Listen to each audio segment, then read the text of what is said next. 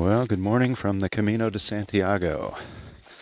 It's about 7:30 in the morning, and I'm leaving Belorado, and sort of lost track of the days. Didn't realize that today was Sunday, so there's gets a little difficult to find places that are open sometimes on a Sunday. The place we were staying has a nice little restaurant in there, but there was nobody in there. It wasn't open when I left. So, and there was nothing indicating when it would be open. So rather than wait around, I just hit the road. And there's no bakeries open. There's a few of us walking. This morning, the sun's just now coming up. And we sort of stumbled on a gas station that had a little convenience store, so we were happy to get any kind of cup of coffee, something warm. It's cold out right now. It's about 6 degrees Celsius. Not sure what that is in Fahrenheit, but yeah, it's a little chilly. I kind of miss my warm jacket. I'd planned on October being a little cold, but I thought we would have some, pretty warm mornings here for the first few weeks, and but this morning, it's a little bit chilly, and I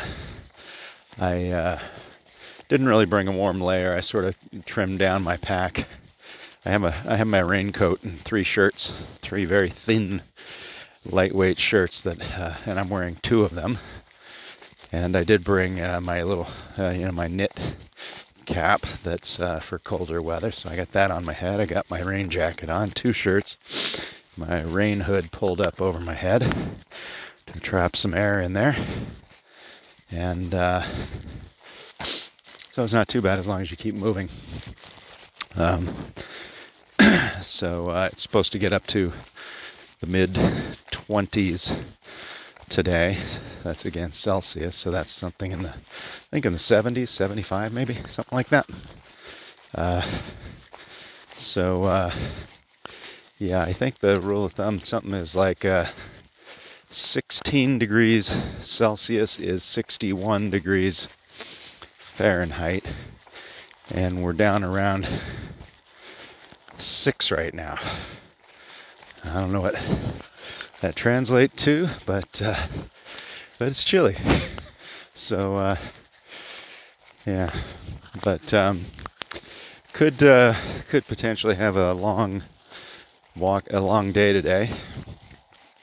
Again, I'm leaving Belorado, and I'm supposed to go to Atapuerca, which is 29 kilometers. That would be the longest day yet for me. There's some people that did some long days like that because they were using a different map.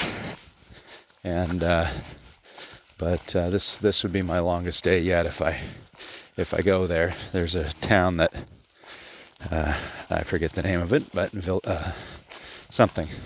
There's a town that's a little shorter distance, 23 kilometers or something, and then so I could stay there, and then the next day is Burgos. So Burgos is sort of the last big city before the Meseta, and so I figured that's my last opportunity to find decent stores. A decent sporting goods store. So since the weather seems to be cooling, I'll see if I can find a Decathlon store. A Decathlon is sort of a sporting good that has cheap stuff, and but they do have these fleece jackets that are like $12, so they're very reasonably priced, and I had the opportunity to buy one of those a few days ago that I should have, but I was focused on something else. So yeah, I'll pick up a fleece layer or something, some warm layer, because if the mornings are going to be cold like this, I'm going to want something.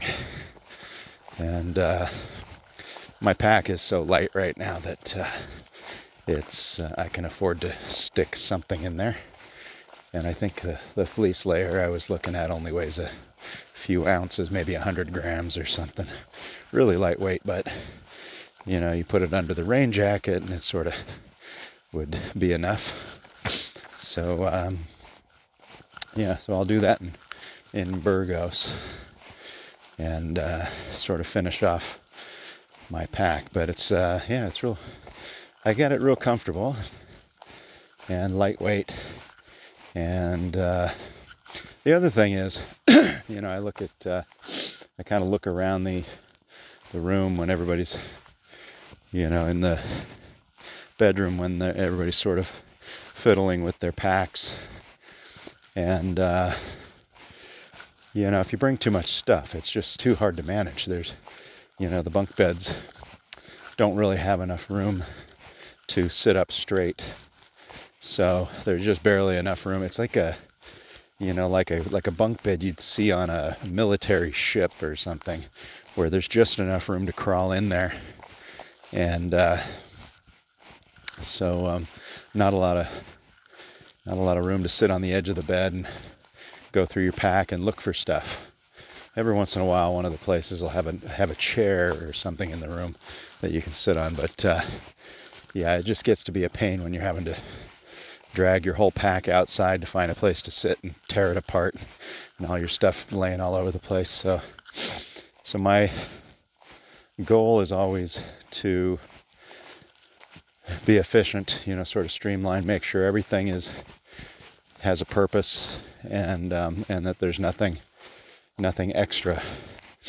You know, you leave your dance shoes at home and your evening, you know, clothes, the fancy stuff, because people quickly realize that nobody's dressing up in the evenings. You know, they're putting on a jacket and some sweatpants and flip-flops or something like that, and just sitting around, usually going to bed early. But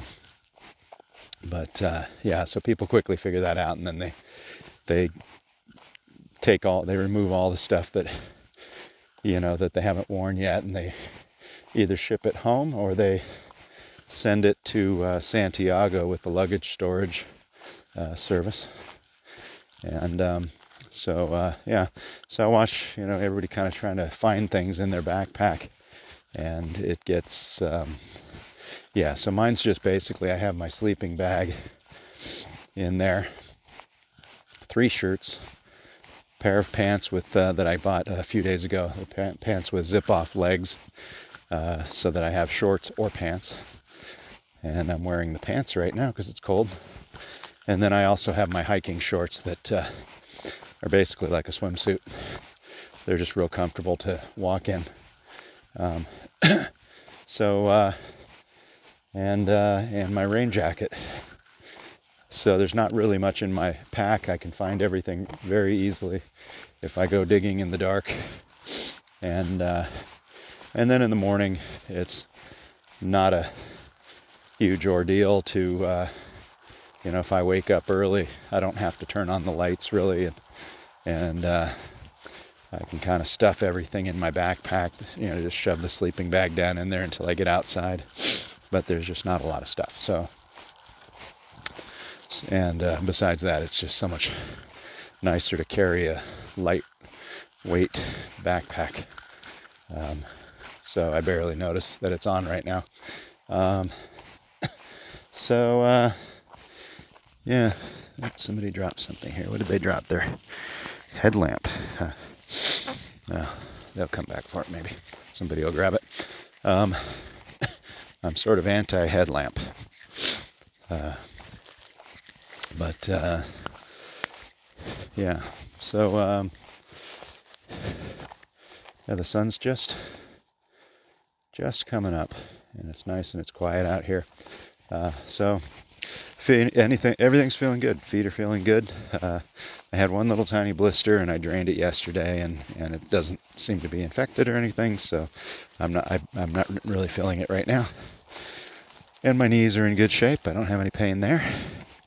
So yeah, I'm just in good shape, and hoping that this next town might have a bakery or something that's open. Yeah, it's just sort of hard when you get that morning where there's no bakery with real food, real coffee. You got to go to you're lucky to find a gas station with fake pastries. Whatever that was this morning, I ate. It was not a pastry. It was not real. It was some sort of glue extruded out of some machine and then dipped in fake chocolate and sealed up in a package. And but you don't know when your next opportunity is going to be on a Sunday, so you take what you can get. And but he did have actual coffee with actual milk, so that was nice. But yeah, I'm hoping this town has some kind of bakery with real bread and a real coffee, and I'll sit and wait for a little while till it warms up a bit. And but I'm not gonna hold out hope here. It's just looks like a sleepy little town. Maybe one of the residents there will invite me in.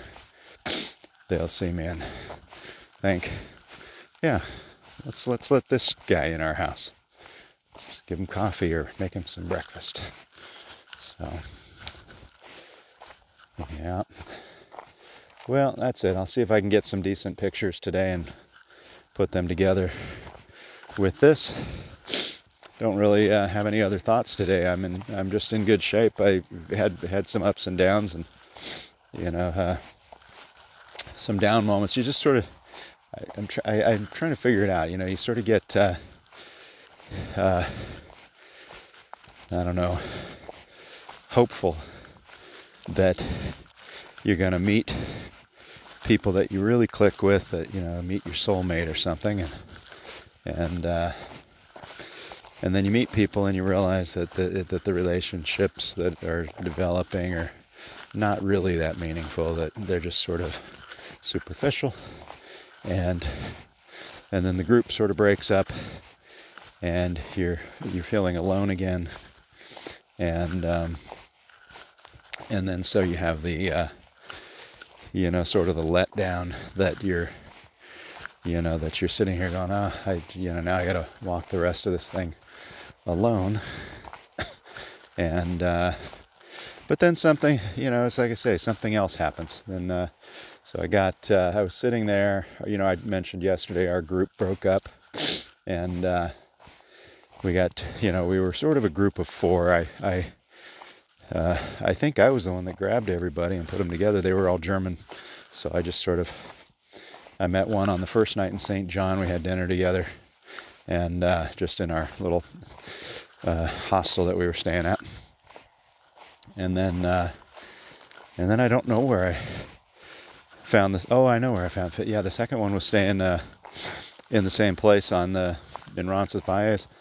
But we were in the room with all the beds, and she was about 3 or 4 beds down, and I forget what she asked me something.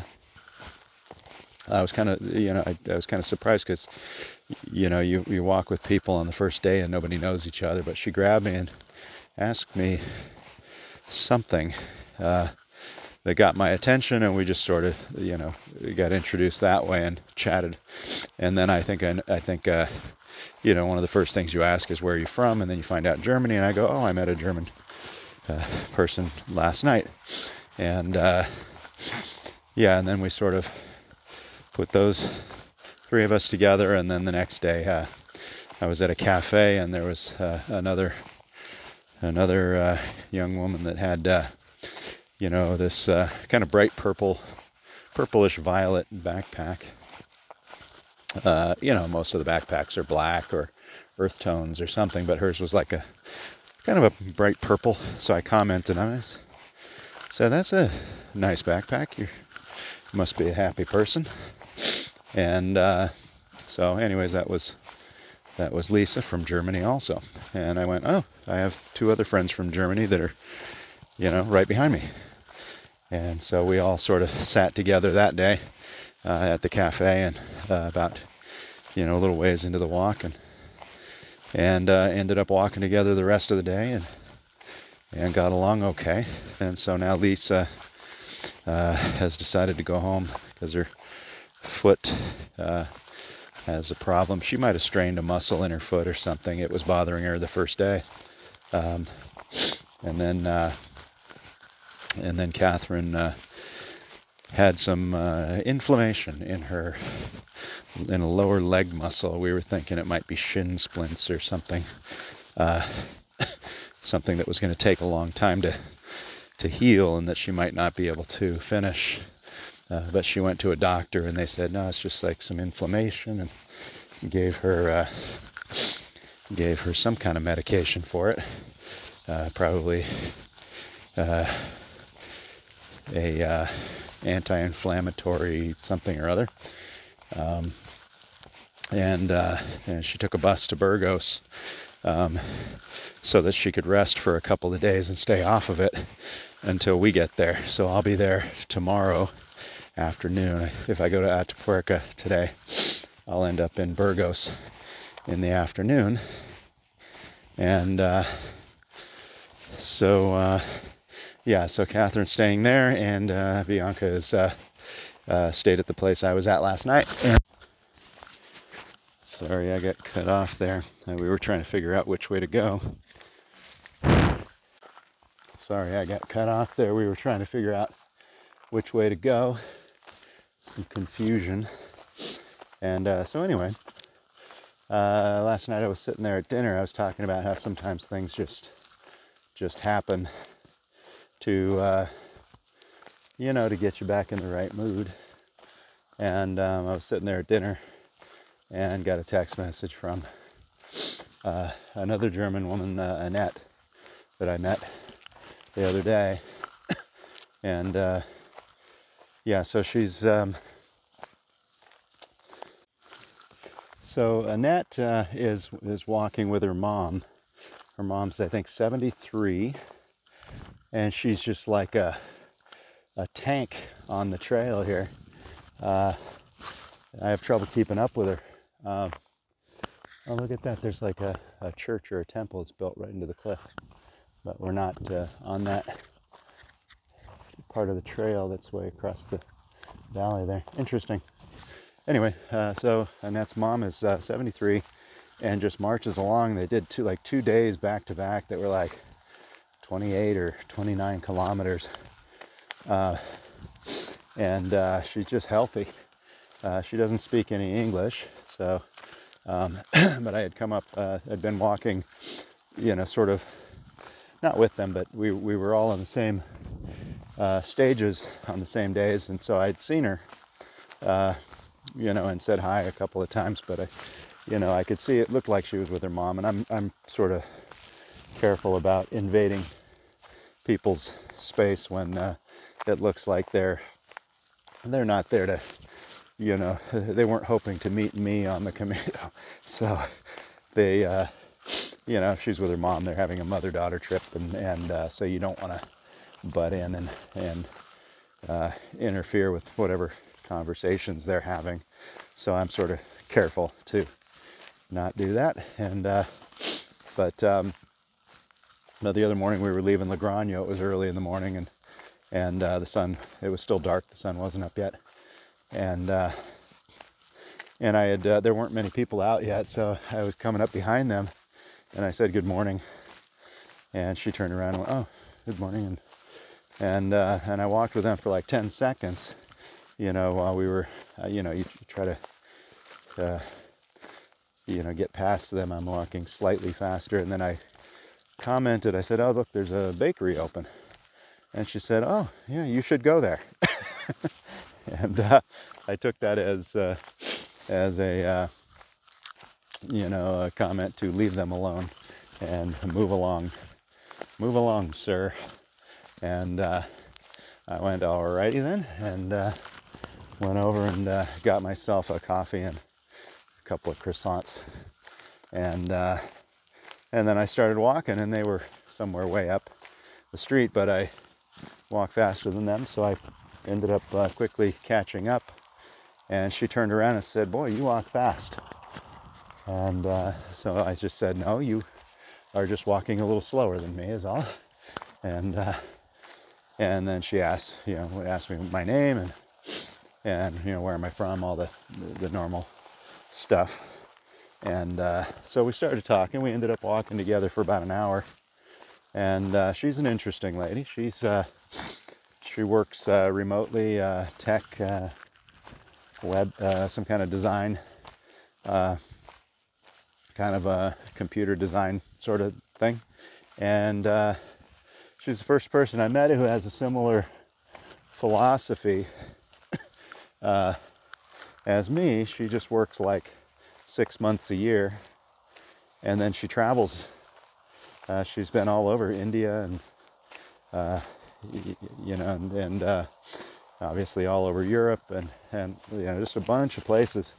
And I believe she just goes by herself. I thought, that's adventurous. And she's got, she's got a lot of knowledge, studies things like Buddhism and, and things, peaceful nature. And so and she's the first person who I really talked to where she sort of did all the talking, which is good, because I tend to, if the other person doesn't take over, I tend to run off at the mouth a little bit with people. And I'm sort of desperate for attention, I guess, desperate for somebody to talk to. I got all this stuff saved up, but she sort of did all the talking, and then I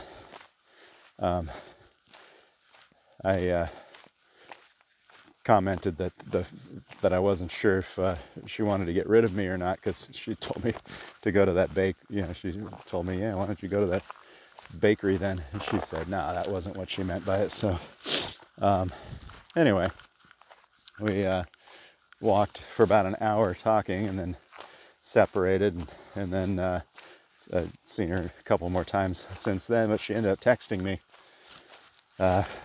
last night just to check in, which I thought was interesting. She sent me a little video clip of a Buddhist guy that she listens to, and so I listened to some of it last night before I fell asleep.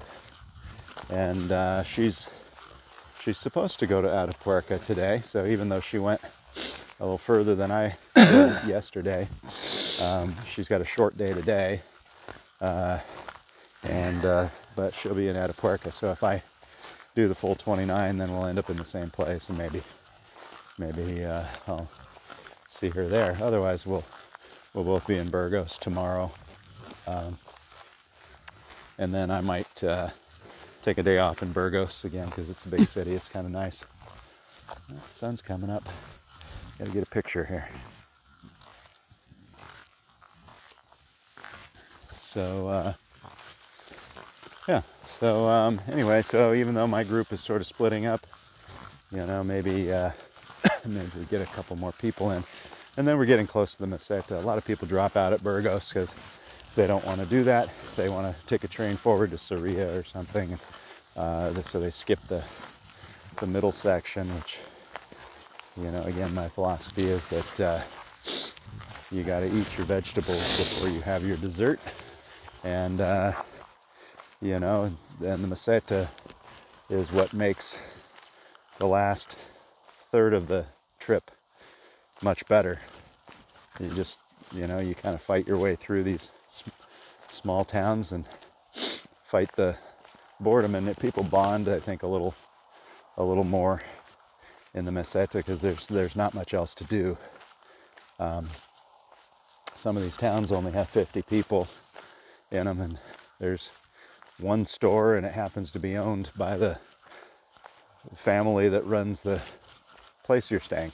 So it's it's a little thinly populated out there, and but it's a nice part of the journey. So anyway, so maybe our group will reorganize and get a few more people in. You know, it's just nice. I was thinking about the last time I did this.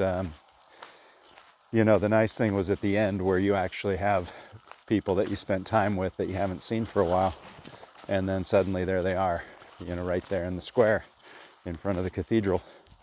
You know, so you kind of want to have some kind of group you're spending time with,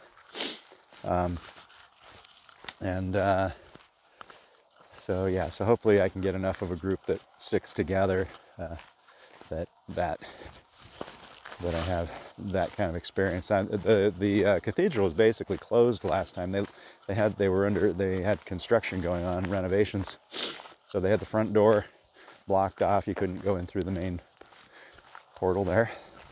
And they sort of let you come in a side door, and they had a lot of the cathedral blocked off. So I'm hoping they actually have the services where, you know, they're doing the full service, and so I can get that experience. And it'd be nice if there were people there that I know that are there with me. So that's it. Yeah, it's a beautiful morning. The sun's up, and it's starting to you know, peek over the mountains, and the sunlight's kind of skimming across the fields here, which is kind of nice. So I think there's another town. I'm ever hopeful that there'll be a bakery open, or a cafe, or someplace for a decent cup of coffee. Not in any hurry today. The beds are getting easy to find. The first few days, everybody's in a panic booking ahead, and you know, and some people get, you know, they end up without a bed, and they have to go take a taxi or walk to the next town and see if they can find something there. But after a week, it starts to thin out, and now we're at a point where the places are only half full. The room I was in last night had like 10 bunk beds, so like 20 total beds, and half of them were empty. So everybody had a bottom bunk and nobody was in the top. And so it was nice and quiet in the room, and it seemed like everybody slept pretty well. And yeah, so I'm not worried about getting a bed anymore. That's sort of a nice part of the trip where you're not, you know, you're not pre-planning, you're not worried about, you know, where am I going to stay. You're just sort of walking along. It allows you to be more in the moment every day, and decide where you want to stay in the moment. Like when you feel like stopping, you end up at a town and you think, and you sort of stop and you look around and you go, let's see, 5 more kilometers, or do I just stay here? And so that's a good place to be. And so that's where we are. I don't know where I'm going to be staying, and it might be Atapuerca if I've got the energy, or it might be some town before that. But either way, I'll be in Burgos all the same tomorrow, and it won't be any different. So we'll see when I get there.